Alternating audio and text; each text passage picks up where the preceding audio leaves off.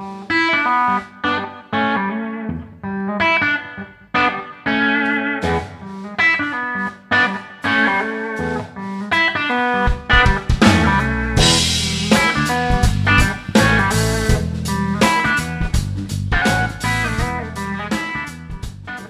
afternoon, everybody. My name is Malcom Arnold, and I want to talk to you about how we can make Ruby on Rails as historically significant as ancient Greek, Sanskrit, or Latin. Next 3 to 8 years, there'll be a once-in-a-planet time occurrence, once-in-a-planet time opportunity that will never happen again. There's forces that are converging right now that are unprecedented. 50% of the world's population is under the age of 30. In Uganda and Kenya, it's 50% of the population is under the age of 18. Shifting gender percentages globally. In China, India, Pakistan, you'll find ultrasound clinics around where people are choosing their birth of the gender of their child and and choosing males, predominantly over females. There's a theory of war that when the population is larger at the bottom as far as youth, and you have a bulging population of youth. And then also another theory that if you go ahead and have more males than women, there's not enough mates there, that young men will go to war. What we see is we see a greatest disparity in wealth that's ever been there in the planet. And what's interesting is I was planning on doing this talk, and certain things have happened in the last week. The riots in London, also in Israel. Egypt is changing now, not since just the revolution, but also it's changing currently as far as what they are protesting about. And these are some of the issues that they're protesting about. There's other forces that are coming into play. Mobile banking, mobile money. Internet connectivity globally. You have Africa coming online in the next 3 to 8 years. Another force that's there is Ruby on Rails is 75% more cost-effective than other programming languages. I was talking to Stefan Pesci of Constant Contact when we were applying for a grant, and he said it was 75% more efficient as far as cost efficient. You have this educational bubble that is about ready to happen. What do all these forces have in common? How can these forces be leveraged for social good? All of these are happening and converging at this moment in time of the next 3 to 8 years. As I said, in the next 3 to 8 years, there's going to be a once-in-a-planet time opportunity. It will never, ever happen again in this planet's time. Ever. Once it happens, it will never occur again. There have been past planet one-timers. Getty recognized this with oil, the worldwide adoption of oil. Edison with the light bulb and the telephone. Gates with the computer. The people who recognize these planet one-timers made incredible wealth. What will happen next? What is this next planet time opportunity? All these other ones will seem very small. Oil is still not being used down to the villager level. People don't have roads. Same thing with electricity. It's not being used down to the villager level. Computers are not.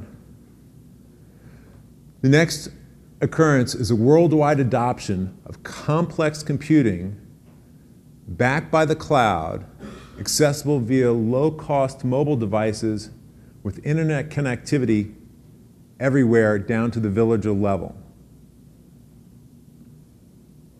The dot-com boom will seem like a psst. The previous psst was based off of $3,000 computers, 14.456K modems, and landline internet connectivity to only a fraction of the planet. There was no previous dot-com boom. The money that was being invested in the dot-com boom came in very late. The real boom will be based upon $300 mobile devices, investing knowledge of the previous boom. In distributed success, small players can play in this game now, whereas before people couldn't afford the $3,000 computers and they didn't have that education. The outcomes of this planet time opportunity, I apologize because last night I was preparing for this and my computer crashed. so I had to redo this. Could be either great wealth for the very few, positive social change, or distributed wealth. Ruby on Rails is far more productive than other languages.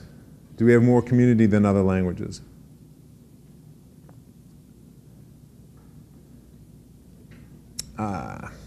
If we pardon a second, I actually opened up the wrong presentation. So I apologize, as I said, it crashed.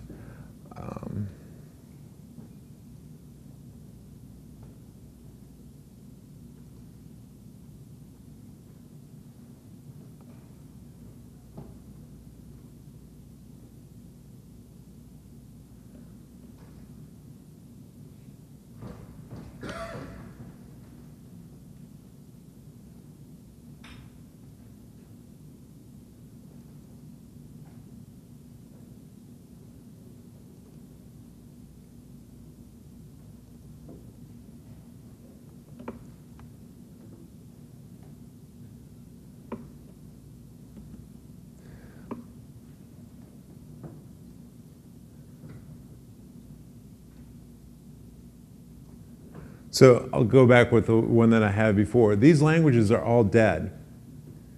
They all died. We care about the ones in bold because of the community, the culture that they created, the ideas that they created. Those have transcended time. The things that they created mostly have turned to dust. We don't care about them. The pyramids and maybe one other great wonder is still there. The rest of them are all gone. What we care about are the ideas, the culture, and the community, the values. All these languages are dying or dead. Ruby on Rails will be the next one. Our applications will not stand the test of time. They're going to die, they're going to fall. My presentation yesterday is an example of that, that I prepared. What lasting values, ideas, and culture has any particular computer science language created? Can you tell me any of those who've been in the community for a long period of time? What culture do we want to create? James earlier spoke about what culture that we want to create. I want to ask you, raise your hands if you think that the Ruby on Rails community has more community than other programming languages. Raise your hand. So about 40%, 50% agree to that. We're at a critical stage of growth right now in the Ruby on Rails community. We're exploding. But what I'd like for you to do is I invite you to look around. Look around, look at your fellow attendees. Look around, what do we see? Who do we see? This is predominantly, let me ask you a question. Are there any female developers here? Please raise your hands. 1, 2, 3. 3 female developers out of the audience. Look around as far as people of color. How many people of color are here? What kind of culture and what kind of community do we want to create? Are we going to be able to create a lasting community and culture if we're predominantly white, males? How are we going to use these forces to leverage for social good if we want to, or to create a community that we want? Ayn Rand Institute debated demos.org. The president of the Ayn Rand Institute said that it was an abhorrent concept that there was a social contract with his fellow man, that he should have to take care of his fellow man. These are the Milton Friedmans of the world. What kind of culture do we want to create? Is that the culture that we are as a Ruby on Rails community? I'll tell you a bit about my background. I was a Russian interrogator, then I was a counterintelligence agent, then I was a military intelligence officer. I learned how to wage war and strategically plan maximum destruction upon the enemy to inhibit or destroy his ability to maneuver, communicate, or operate. Personally, I wondered why we went to war. What were the reasons that we went to war? Because I never really wanted to go to war.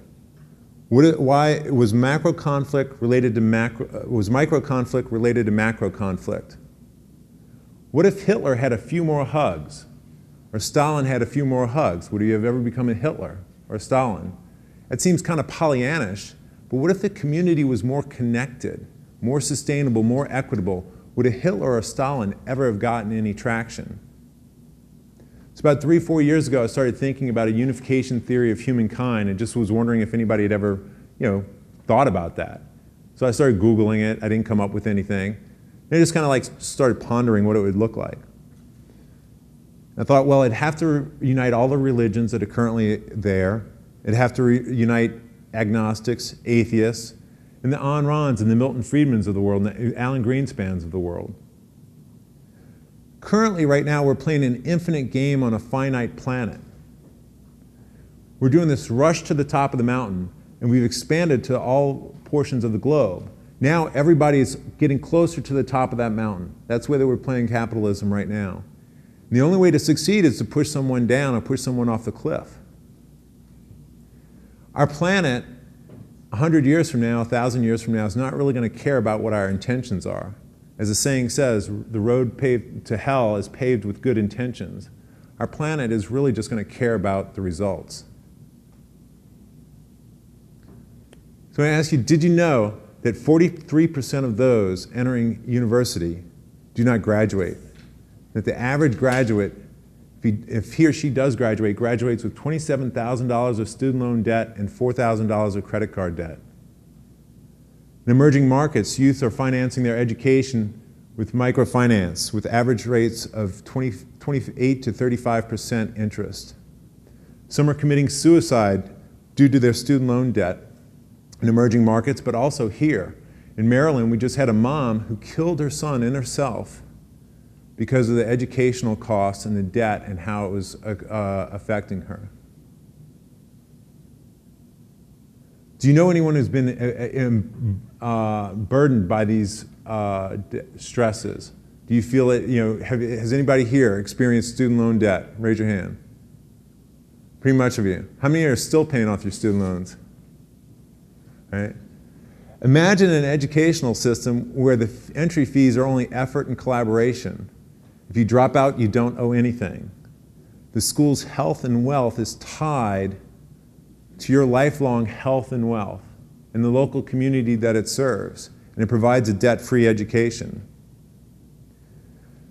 Produces better global citizens. The wealth generated becomes a community development fund incentivizing social good globally. That fund becomes a community safety net, a financial safety net for those who contribute back to the community. And it creates a more equitable form of capitalism. You don't have to imagine it. It's here, it's now, and we're doing it. Ruby Nuby. We start off with Ruby on Rails. Eventually we'll teach other technologies and then all forms of education. We partner low-income youth with private school students who pay for our courses. They study through 9th grade Ruby on Rails. By the time that they graduate high school, by the time they graduate 9th grade, they go to Ruby Nuby camp. But we also partner up their schools, so they have to go back into each other's communities and learn about each other's communities. So you have the low-income youth going to the private school students' communities and learning from each other. At the end of 9th grade, they attend a 5-day camp, Ruby Nuby camp, alongside the professionals who pay for our courses, who sponsor them and mentor them. They learn together side by side, building social economic bridges. We house the students in the universities that we partner with. The youth go, wow, I could actually attend this university. At night, they take classes on how to be better global citizens. At the end of the camp, we have startup competitions. Would-be entrepreneurs come in and pitch their ideas for locally grown businesses. A few of the slots and spots for the startup competition are reserved for musicians, artists, and chefs who won a previously held Best Ideas competition. This way we economically develop the arts. So we have the world's best developers, such as yourselves, coming to teach on voluntourism, such as the camps that we're opening up in Uganda and Kenya. Come and teach, volunteer, and then go on tourism. Teaching professionals who sponsor low-income youth, study alongside each other, building social economic bridges. Would-be entrepreneurs pitching their ideas for locally grown businesses, localism. Musicians, artists, and chefs lending their creative minds. Now the whole community succeeds collaboratively and cooperatively. The youth who are not part of the funded companies that we start in the startup competitions, we place in paid internships to work at companies such as yours. They work full-time during the summer, part-time during the school year, doing apprenticeship-based learning, getting to know your culture and your systems. It's a much more efficient model for you to find new developers. By the time they graduate high school, they become intermediate developers. And what we ask is that your companies kick it up a little bit and provide full scholarships to the universities that we partner with, so the youth can work for you during the day and go to university at night, getting what we call a try it before you tithe it education. We ask for the youth, they drop out, they don't owe us anything. They try it, they don't like it, they drop out. But if we do our job of providing them a skill set where they get hired and a network of professionals such as yourselves who care about their continued success, then we ask for them to voluntarily tithe back 5% of their income for life. I'll go into that more later. It's voluntary, but it's for life. Ruby Nuby is about career creation. We're already doing that. We also teach entrepreneurial skills, and we also teach how to become social entrepreneurs to make the planet a better place. We strive to have 50% of our training time and computer time go to women. We hope to have Jews studying alongside Muslims, studying alongside agnostics, studying alongside atheists. Pair programming, pair learning, and incubating businesses together. If we incubate a business together and you're from a different tribe than I am, and my tribe wants to attack you, I'm going to protect you and defend you from my tribe, because if they attack you, it's bad for my business. But also by pair programming, we get to learn each other's stories. We hope that this will build diversity, awareness, and more tolerance in the communities.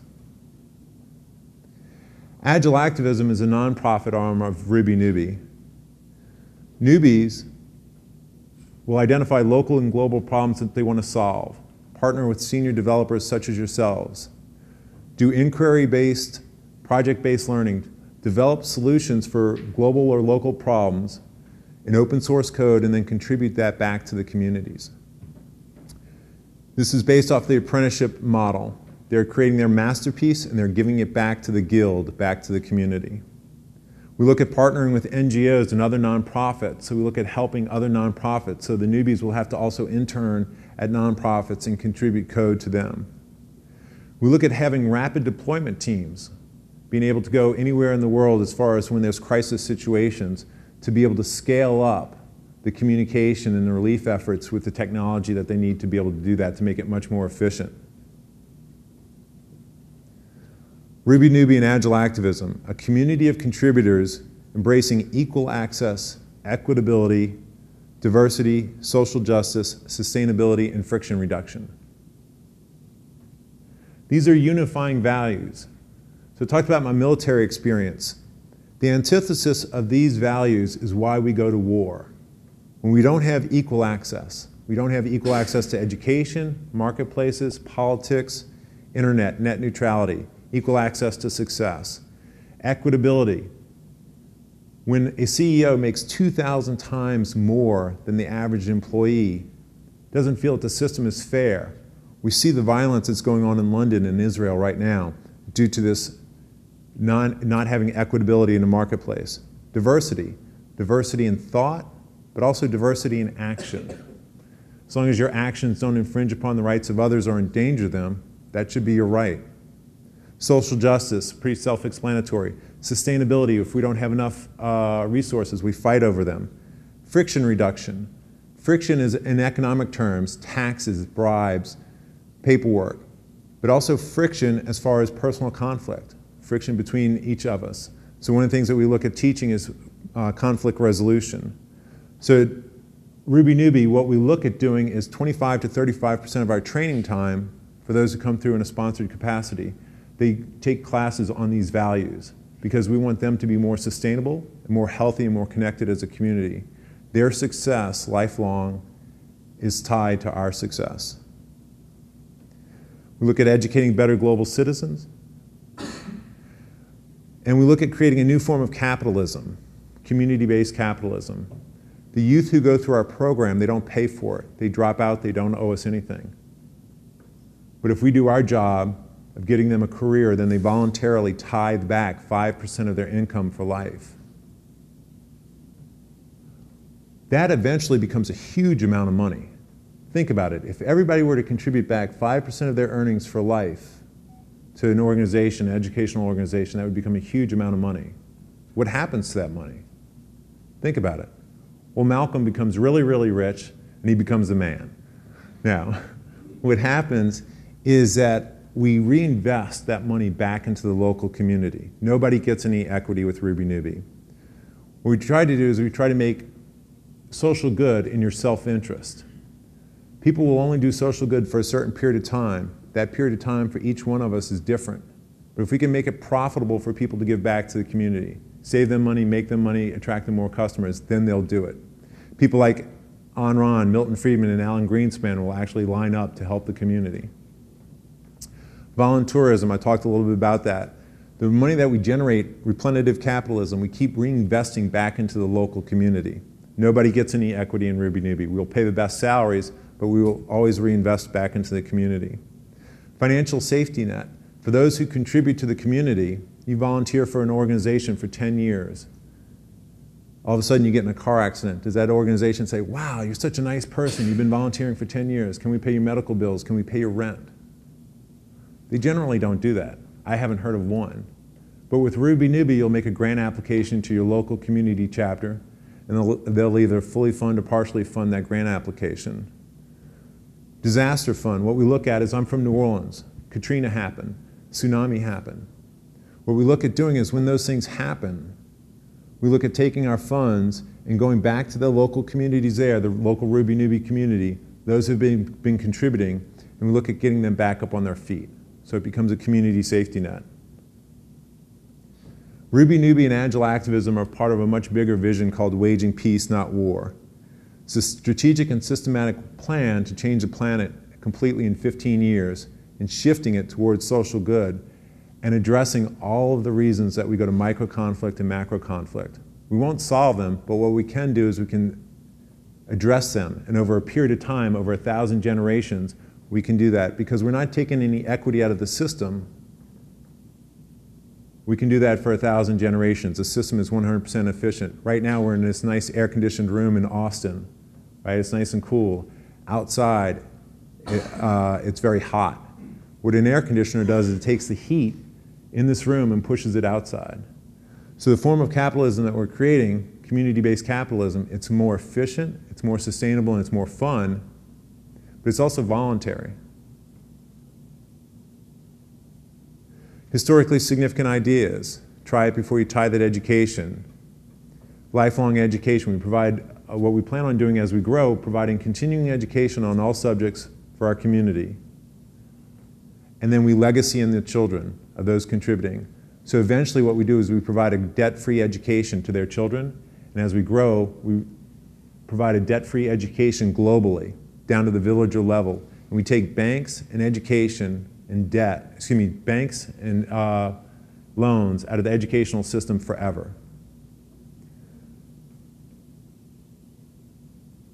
We look at having just-in-time education. The youth who go through our program, they go ahead and the companies provide full scholarships so that then they study what they need, when they need it, and when they apply it on the job. Currently, the educational system is such that you go to university for 4 years, you look for a job for 6 to 8 months.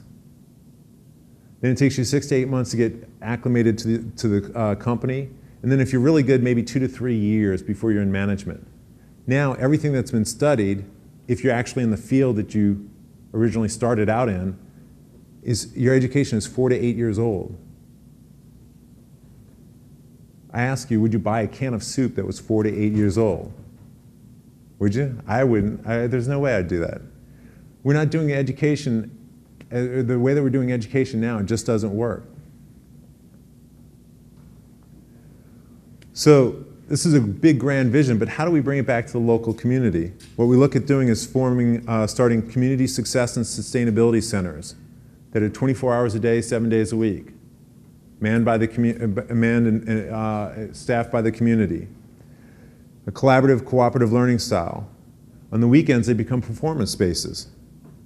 We're also looking at having at each one of the locations a kitchen where we teach the youth about culinary schools and local food. Instead of eating fast food and having poor dietary habits, we care about their lifelong success and health, and we want to teach them those skills.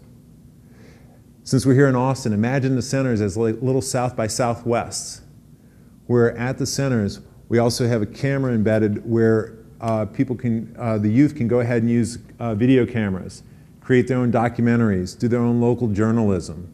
And then we partner them up with the technology students so that they can go ahead and produce that content and put it out on the web. We plan on growing faster than any other organization in history by learning from the Olympics.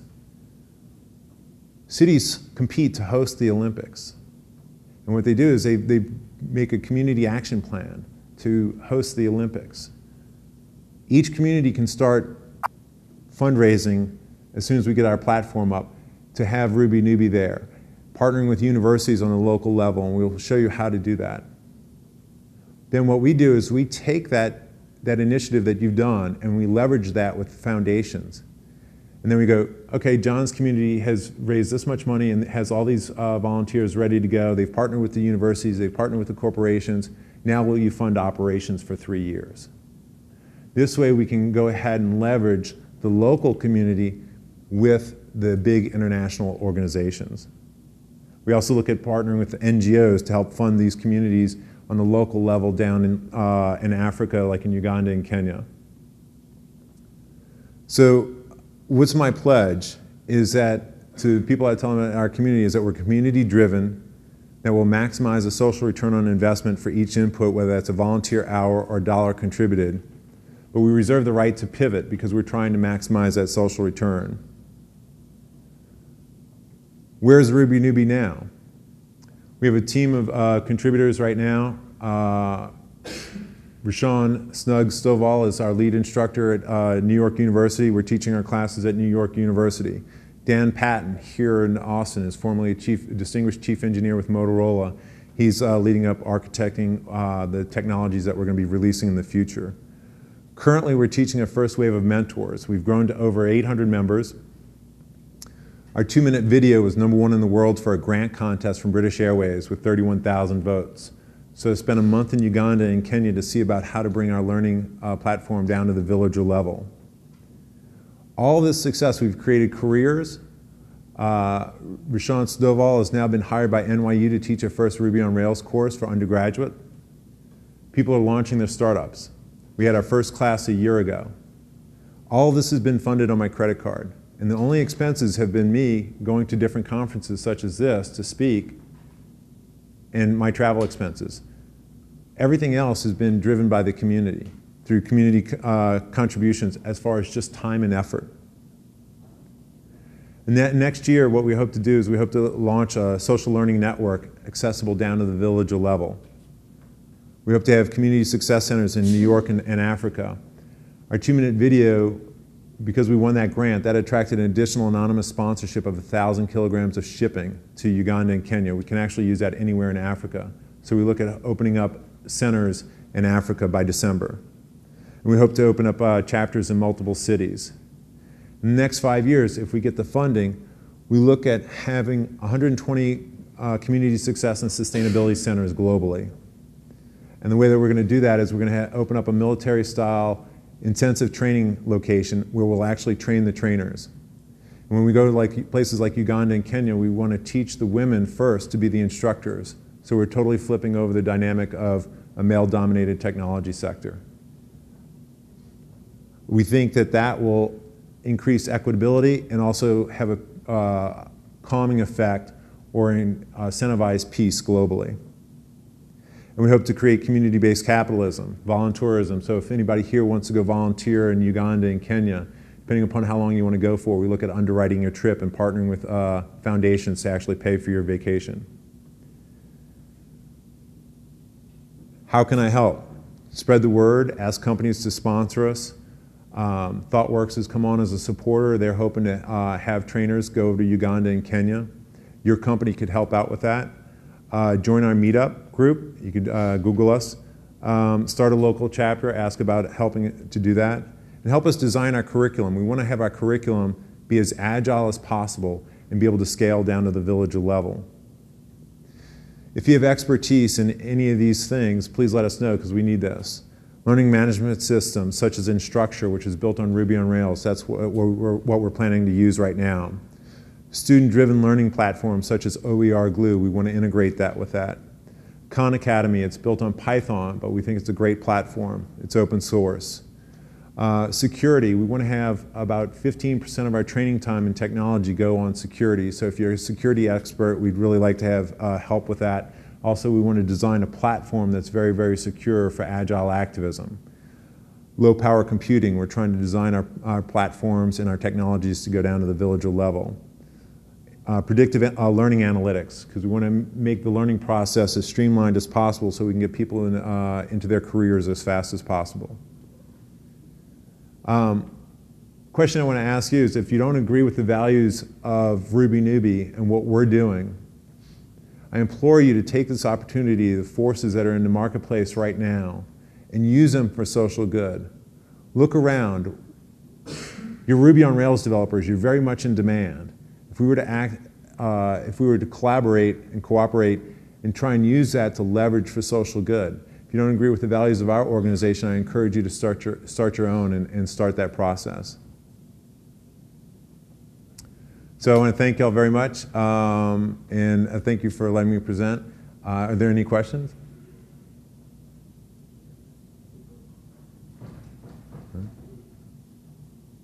Okay. What's the simplest way for people to get involved? Simplest way is just simply, spreading the word and doing that. One of the things that we also want to do is we're going to start online training, and we're looking at using different, Skype and things of that nature. You actually just, start looking at, talk to me, and we can look at starting a chapter in the local community. What is entailed in starting a chapter locally? Like, you guys using Meetup, you said? Right, we're using meetup.com, and we have to figure out legally how, since we're dealing with youth, the liability issues. So we have to figure out if it's an affiliate before there's actually a stamp of approval or something like that. So we kind of have to figure that out. But what can happen is, amongst the adults right now, is what we're doing at New York University right now is we're not teaching youth yet. What we're doing is we're teaching the first wave of mentors. So people could go ahead and start like their movement in their area. And then what we look at doing is, then once we're able to get the funding and we get our model really solidified in New York, then we can branch out to other places. What are you focusing on teaching right now? So the way we do our teaching, it's a very collaborative, cooperative learning style. And so what we do is currently we do pair programming. So the first hour of instruction, you learn how to build a technology business, and you volunteer to secure your spot in the class, because all we're doing is word of mouth advertising. So you volunteer for an hour to build up Ruby Nuby. The next hour is an hour of instruction, and then the next hour is pair programming. And that's based off of where people are and what they want to talk about. So they pick let's say right now we're using Michael Hartle's book, Rails Tutorial, as a backbone of our program. So people will write a chapter on their name tag, and they choose to coalesce around that chapter, and then they pair program on that way. And we think that pair programming, pair learning will scale. It also incentivizes awareness of you have a Muslim studying alongside a Christian, so you have to actually get to know each other and know each other's values and get to know each other. And it's much harder that once you become friends with somebody to go to conflict with them. So, I mean, you talk a lot about working with universities, but I mean, with the curriculum approval process, usually by the time a curriculum gets approved, it's already outdated, especially with web technologies. So how are you kind of going to go around that? Because I mean, you talk about like sending them off to a four-year university kind of as part of this program, but if they already know more like this program than they can get from the university, kind of where does that really fit in? Right. The question was, is that those who partnering with the universities, we're not sending them to a four-year university to study the technologies. What we're doing is we are bypassing the university system but running alongside it. And those universities that want to partner with us. So they study the technologies that they need, go to work for companies such as yours, and then they go to school at night studying what they want to, when they want to, and how it can be applied to their job. So that way they're getting what we call just-in-time education. Because I agree that the current educational system is slowing down students' path to success, and basically they're the gatekeeper to their success. And what we are doing is student-driven learning, where the students drive their learning process because they're the ones who are going to be either successful or not. And we think that they will go ahead and make the right choices as long as they're mentored and they have that guidance there. So it's basically succeed at your own pace. I really like the presentation, and it really speaks to me a lot. But I guess kind of one of my primary concerns about it, because I thought similar, kind of a path, is, all right, so we look around and we're a bunch of white guys. You're a white guy. Dan Patton is a white guy. I guess when we talk about reaching out to these other cultures to, try to extend these kinds of opportunities to them, what I'm always concerned about is that appropriate? Take, like, for example, we want to heavily target women in a lot of areas of the world. Training like women to be the instructors is actually introducing an element of danger into their life. That is not accepted by the existing social order. And before you can really address it that way, you have to address the existing social order and break that down a little bit first. So I guess kind of my concern about all this is what kind of like, I guess for lack of a better word, local cultural representatives are involved in planning of these kind of extensions and how you address that. So the question is that, one, as far as, the demographics currently, at Ruby Nuby, currently we have more women and more minorities in our group than any other community, any other technology community that I've seen, except for, let's say, a women-specific tech group, or person of color tech group, or whatever that diversity may be. I agree with you completely that you have to look at local cultural values, which are going to be different from each community that you go to. So we are community driven. So what we look at is, we don't look at going over there and saying we've got a solution. What we look at doing is presenting, hey, we're here to work collaboratively together with the communities that want to work with us. Some communities may not buy into the values of our organization. For example, diversity. So that includes LGBTI issues. In Uganda, you have in the parliament that it's being passed to be a death penalty as far as for those who do homosexuality. So there may be communities that we don't go into because of that, but what we look at doing is that it comes from the community and the solutions come from the community, because they're the ones who are going to be who are going to bear the burden of their success or their failure. That's their responsibility. So what we just try to do is provide a hand up for those who want to help out themselves and the community in a way that unifies the planet.